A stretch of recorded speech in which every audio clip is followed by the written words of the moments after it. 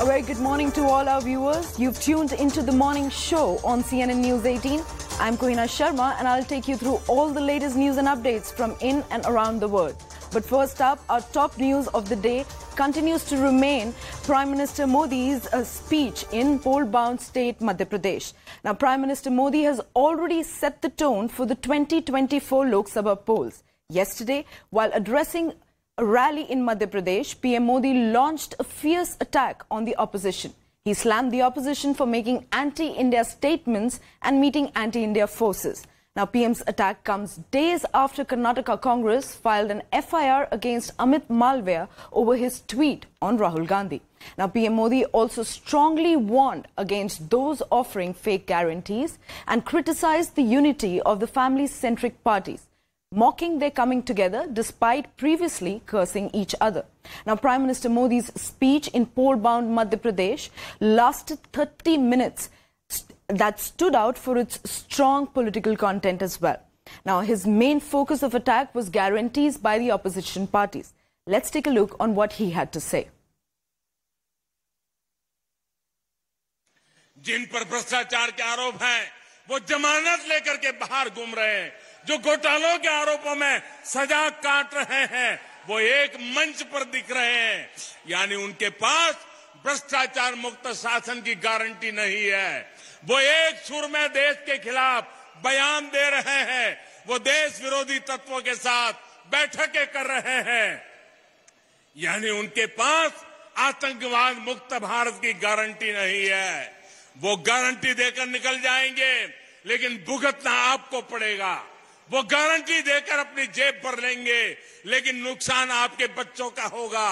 वो गारंटी देकर अपने परिवार को आगे ले जाएंगे, लेकिन इसकी कीमत देश को चुकानी पड़ेगी। इसलिए आपको कांग्रेस समेत ऐसे हर राजनीतिक दल की गारंटी से सतर्क रहना है। गारंटी की इस चर्चा के बीच आपको झूठी गारंटी देने वालों से भी सावधान रहना है। और जिन लोगों की अपनी कोई गारंटी नहीं है, वो आपके पास गारंटी वाली नई नई स्कीम लेकर आ रहे हैं।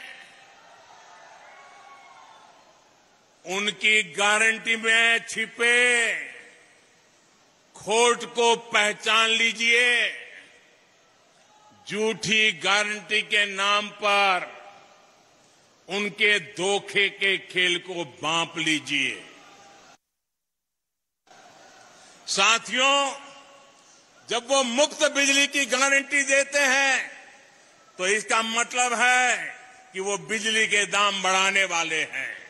जब वो मुफ्त सफर की गारंटी देते हैं, तो इसका मतलब है कि उस राज्य की यातायात व्यवस्था बर्बाद होने वाली है। जब वो पेंशन बढ़ाने की गारंटी देते हैं, तो उसका मतलब है कि उस राज्य में कर्मचारियों को समय पर वेतन भी नहीं मिल पाएगा। जब वो सस्ते पेट्रोल की गारंटी देते हैं, तो इसका मतलब है कि वो टैक्स बढ़ाकर आपकी जेब से पैसे निकालने की तैयारी कर रहे हैं। जब वो रोजगार बढ़ाने की गारंटी देते हैं, तो इसका मतलब है कि वो वहां के उद्योग धंधों को चौपट करने वाली नीतियां लेकर के आएंगे।